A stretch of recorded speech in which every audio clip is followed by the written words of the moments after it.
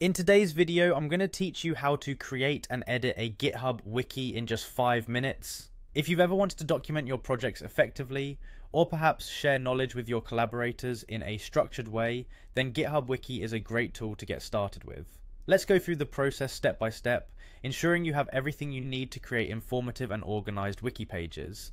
First, we'll start our journey by heading over to GitHub. Open your web browser and navigate to GitHub's website, which is github.com. GitHub is a fantastic platform for hosting code and collaborating with developers around the world, but today we're going to focus on its wiki feature. Once you're on the GitHub homepage, your next step is to sign in to your account. You'll find the sign in button at the top right corner. Click on it and enter your credentials. If you don't have an account yet, you'll need to register for one, but assuming you already have your login details, sign in and we'll proceed from there. Once you're logged in, you'll be directed to your GitHub dashboard. This is where all your projects will be listed, giving you a great overview of your work. Now you need to select the repository where you intend to create the wiki. Simply click on the repository's name from your list. If you don't see your repository immediately, use the search bar for a quicker find. After clicking on the repository, you'll be taken to its main page. Here, amongst the various options above the file list, you'll see a tab labeled Wiki. Go ahead and click on that.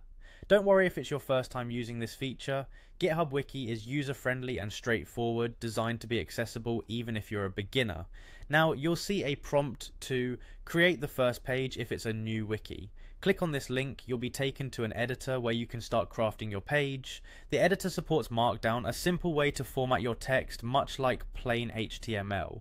If you're familiar with Markdown, great, go ahead and start typing. If not, there are plenty of resources available that can help you learn the basics of this concise and efficient formatting method.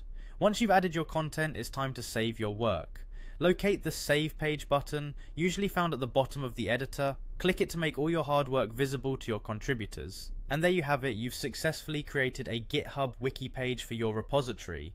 Remember, wikis are living documents meant to evolve as your projects do, so keep them updated regularly with new information and insights.